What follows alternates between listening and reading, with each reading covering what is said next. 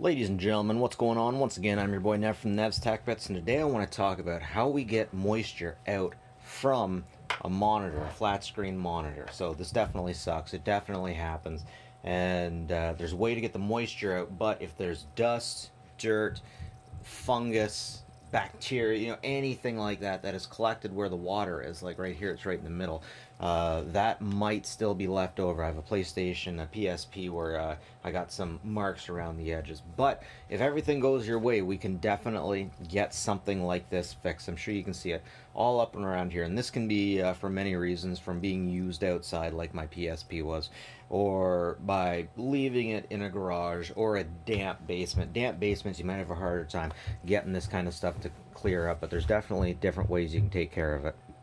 Ultimately, what you want to do is you want to get it into a very dry location. If you're really squeamish, really faint of heart, but you have a dry, warm place you can put it, you can literally just put it out there, and that'll suck a lot of the stuff out of it. Now, it should be said that if you use oil, or if oil has gotten into there, heaven help you, there's not really much else to do but to take it apart. Now, here's a method to do. Definitely do it at your own risk. Watch up here, get a good idea of where those blotches are. I'm going to do this for a few minutes and we'll see the difference. Okay, so I've been at it for about 2 minutes now. The monitor goes black when you... Ooh, that's hot to the touch. The units in the back definitely look like they've gotten a little bit lighter, but I think this is going to take me a lot of time to do.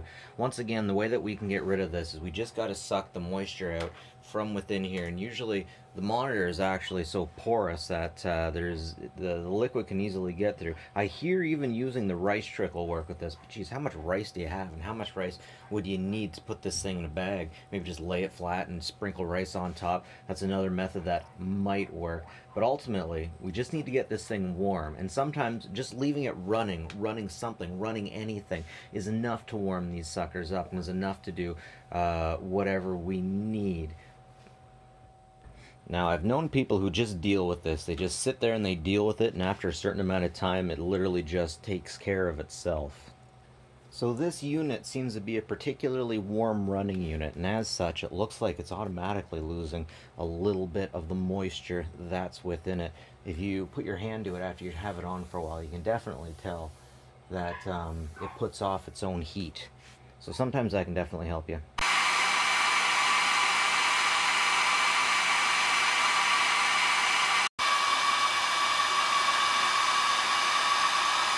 So I definitely have made some progress with getting this off the screen, but I've been into it for about an hour, and I've had this air dryer on it for, geez, maybe about 45 minutes.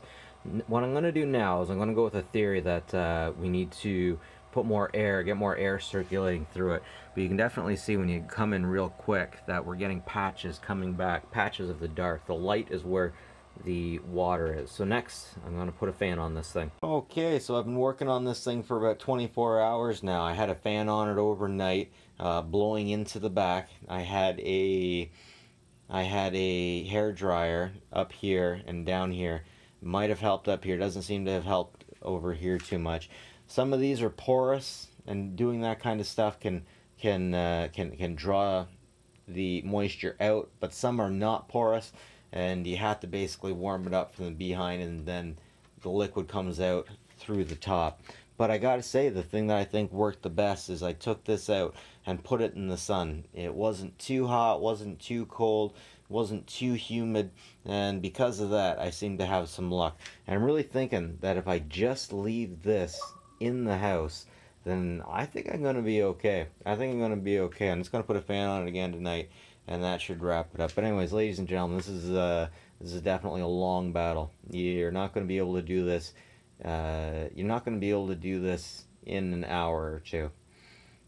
But ultimately, the moral of the story is put it in a dry, warm place. Do it as quick as you can too, because you don't want to get fungus. You don't want to get anything in there. You don't want to get anything resting in there or anything. That's it for me, folks. Take it easy. Take care of each other.